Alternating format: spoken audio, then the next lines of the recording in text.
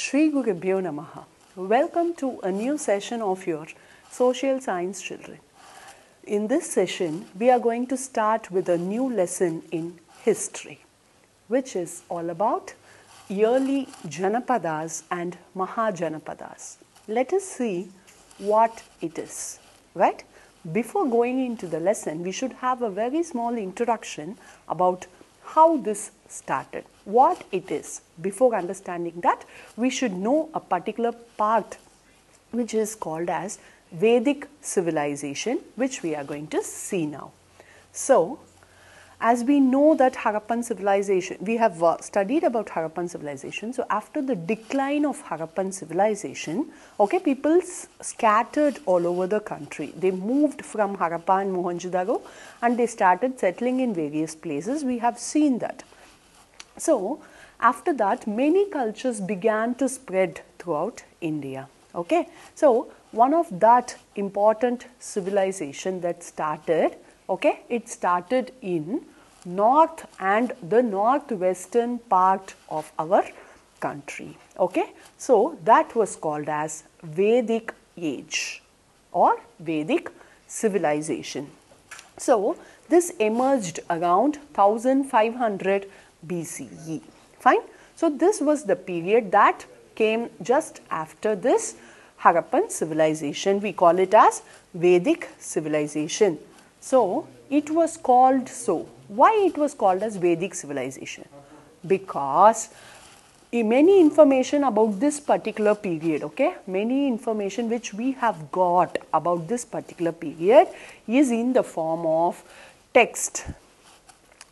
So, we have understood about this period and the people who lived in this period through the text that they composed. The people who lived in this period, they composed some text and that is what we call it as Vedas.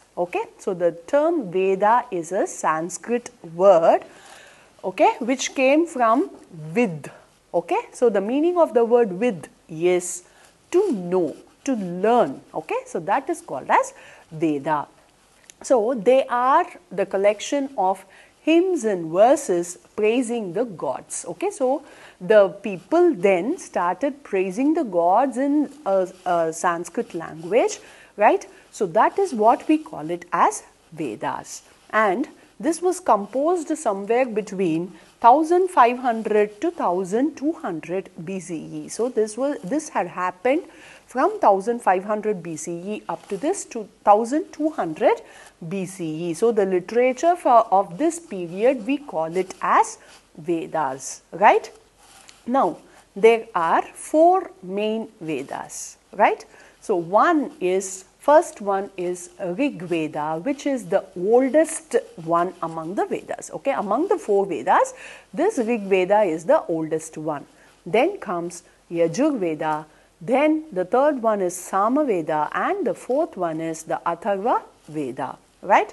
So, apart from these Vedas, what are all the literatures that we have received from this Vedic civilization? When we see that, we have also received many literatures like the Brahmanas, the Aranyakas and the Upanishads. So, all these are the various verses which were composed in praising the god. Fine. Then there are also other two important literatures which we call it as the great epics of our country. Yes, you know the word epic? Yes, Idigasam in Tamil, right? So, the epics of our country, the two important epics of our country are Ramayana and Mahabharata, right? So, all these kinds of Vedic literatures were composed during this period. So, this Vedic people, the people were called as Aryans, They were called as Aryans. So, they first lived in Central Asia and the areas around the Caspian Sea. So, what happened? They migrated to various places. Why did they migrate? Migration is nothing but moving from one place to another place. So, they started to migrate because of the food scarcity maybe, yes, they did not have proper place to settle, yes, then they did not get proper fodder for their castles, yes. So, like this, for various reasons they moved from one place to another.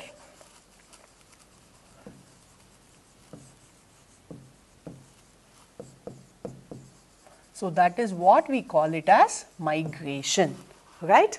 Yes. Then the word Aryan means noble in Sanskrit, okay. So, they were the earliest, see these Aryans used iron, then the wheeled horse-drawn chariot, okay. So, they were the earliest people who started using iron and the wheel horse-drawn chariot, okay. So, they started using wheel, yes, as a vehicle and which could be driven by horse, okay. So, this started during this Vedic civilization. So, this Vedic age we divide it into two periods. One is early Vedic age and the other one is later Vedic age. So, when it is early Vedic period, it starts from 1500 BCE and it lasts up to 1000 BCE. Okay, so it lasted for around 500 years. And when it comes to later Vedic period, yes, it lasted from 1000 BCE up to 600 BCE. It lasted from 1000 BCE up to 600 BCE. Yes, right. So, that is how the Vedic period was divided into two. So, now we are going to see about how the places or how the group of people were divided. Okay. So, in our New Stone Age itself, we have seen that people started to live in groups and we call them as tribal groups. Yes, we have seen that. So, the same way, when it came to this Vedic civilization, see, people have developed so much, people have evolved so much. So, now what it was, right? We are going to see that first. So, the smallest unit of the society was the family. Okay.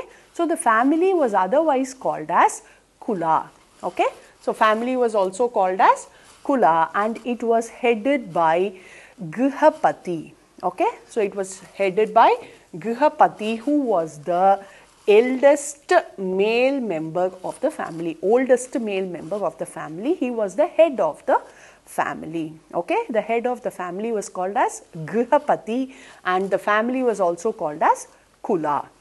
Next, the number of families together formed a village-like structure which we called it as Grama.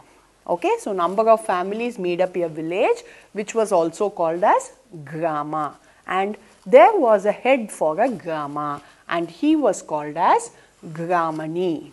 Yes, so family which is called as Kula, the head of the family is Grihapati.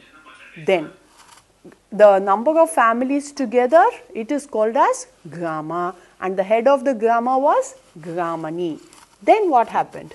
Number of small villages together, okay, that was recognized as a clan. Clan means a group of people who had similar tradition or culture, whatever, okay. So, clan. So, many villages together were called as clan, which was also called as Vis, okay. So, this Vis was headed by Visapati. Yes, the clan was called as Vis and that Vis was headed by Visapati. Then several Vis together, okay, that formed Jana and that was headed by Janapati or Rajan. The meaning of the word was king, okay. So, the responsibility for this Janapati or the king was to protect his people from the enemy. So, we have seen 4 units. The first unit was family, which was also called as Kula. So, the head of the family was Grihapati. Yes. And from there, many families together, what had come? Yes, village, which was also called as grama. So the head of the grama was Gramani. Then many gramas or these many villages together formed clan, which is Vis. So the head of the Vis was Visapati.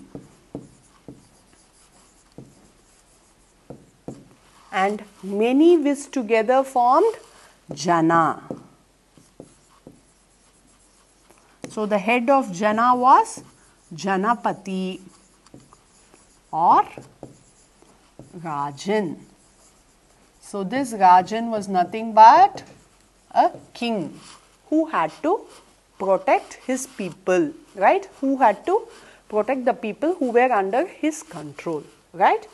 Yes. Now, this is all about the introduction of this lesson. Okay, so we have understood the term Jana, right? Jana is a group of many villages together. Yes.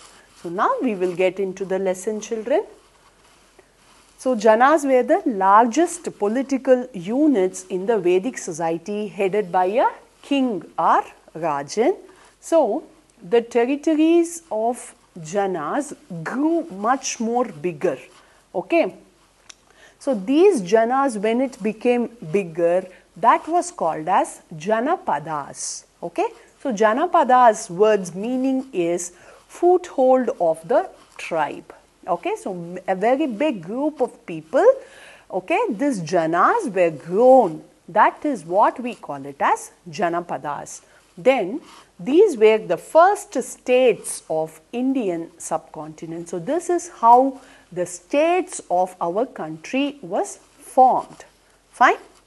So that is what we call it as Janapadas. Now, and these Janapadas, which were much larger and much more powerful than the others, okay. So those Janapadas which were larger and powerful, we call it as Mahajanapadas. Maha means big. So even more bigger Janapadas, okay. So by this 6th century BCE, when we were around the 6th century, there were 16 Mahajanapadas in India. There were 16 important Mahajanapadas in India. So of these, 4 were very important, which were Magadha, Kosala, Vatsa and Avanti. These 4 are very important Mahajanapadas. Clear? So Magadha, Kosala, Vatsa and Avanti are the 4 important Mahajanapadas. Fine. So here you could see Magadha, here you could see Avanti, and here you could see Kosala, and here you could see Vatsa. So this map consists of 16 important Mahajanapadas of our country. You could just see 1, 2, 3, 4, 5, 6, 7, 8, 9, 10, 11, 12, 13, 14, yes, 15 and 16, right. So these 16 were the Mahajanapadas, and out of which these 4, Kosala, Vatsa, Magadha and Avanti, were the most important Mahajanapadas, right. So now, so we have seen what is Mahajanapadas now. So from how did we learn about this Mahajanapadas? That is from the Vedic literatures and also from the Buddhist text. Okay. So we have got to understand about this Mahajanapadas. So this Buddhist text also includes Jataka tales. Fine. So some archaeological evidences have also been found from places like Hastinapura, Atranjikera, which is located in Uttar Pradesh, and also from Patna in Bihar. Okay, so we have also got some archaeological evidences for this particular period. So these archaeological evidences includes the potteries which were painted in grey and red, yes, and then the iron weapons and also the agricultural tools. All these have been found out from various places. So this growth of the small tribal Janapadas, from Jana there came Janapadas. So this Janapadas growth, okay, to Mahajanapadas, this growth happened during this Vedic period, later Vedic period, fine. So this period also witnessed gradual spread of the Vedic people across the entire Indo-Gangetic plain. So during this period, people started spreading throughout the Indo-Gangetic plain also. With this, we have come to the end of this first part of the lesson. See you soon in the next part with more interesting details about this Mahajanapadas. To receive our online lessons, please press the subscribe button and you will receive our latest updates. Thank you. Shri Gurubhyo Namaha.